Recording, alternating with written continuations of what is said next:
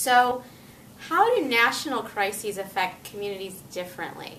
Well, oftentimes when we think about a crisis, there's a sense that it's almost by definition unpredictable. It could be a hurricane, such as Katrina in New Orleans. It could be an economic crisis like the Great Recession that has hit us. What tends to happen is that communities that were vulnerable before the crisis tend to pay a significant price, more so than communities that were well-resourced. So even though the crisis was a shock that comes from outside the system or outside the city, again using New Orleans as an example, what we see are profound local differences in how the response to the crisis is played out.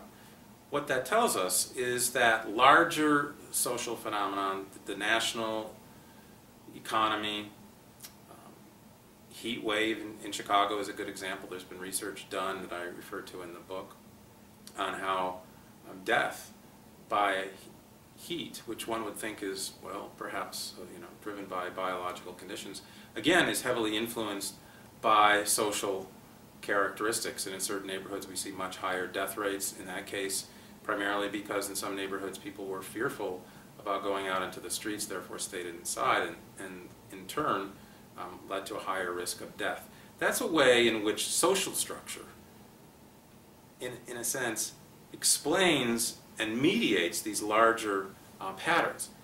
This goes to my point that while globalization, international patterns are crucial to understand, they do not negate the importance of the local. People are negotiating everyday life in particular places, and we need to understand that.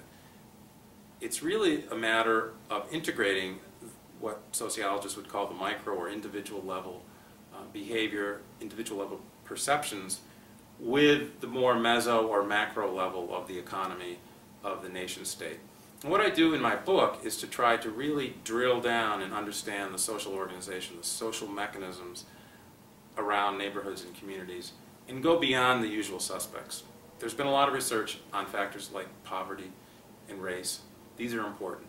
But I also look at factors that are harder to measure, but that are crucially important to how people perceive life, and they are, according to the data, important in terms of predicting certain kinds of outcomes.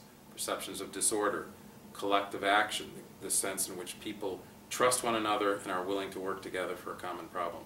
That helps explain, for example, the response to a crisis, the organizations in a neighborhood. These are all things that are not defined simply by economic status or racial composition.